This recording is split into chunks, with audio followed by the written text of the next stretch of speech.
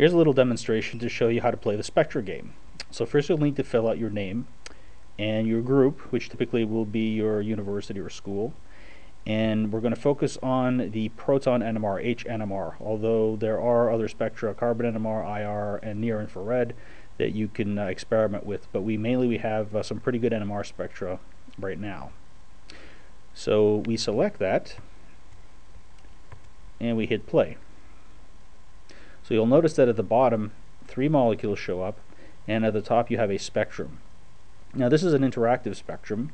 This uses the Java plugin JSpecView, written by Robert Lancashire, and it allows you to zoom into areas of interest. So to do that, all you need to do is to put your mouse starting at the region that you want to expand, hit the left mouse button, drag across, and the spectrum will expand as much as you want.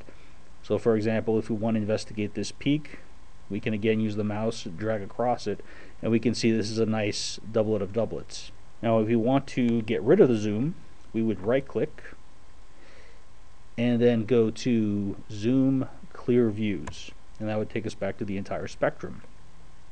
Now some other things that we can do here is we can integrate. So to do that, we right click and then we go under View, Integrate, and you can play around with some of the settings here for depending on how high you want the integral peak to be. It's offset, but if we use the defaults, we'll get something like this. So again, we can zoom in to certain areas and we can get an idea about the integration of these various peaks. So we can clear the views again. You'll notice that some of these spectra have a very tall peak here at about 4.8, and that typically will correspond to a D2O sample. So one of the challenges with this game is to actually distinguish the solvent peaks from the solutes. And so these are real world spectra, and so they are going to be difficult. Now when we've made our selection as to what we think the molecule is, we just click on the molecule, and if we're correct, at the top in green it will say we're correct, and we get another spectrum.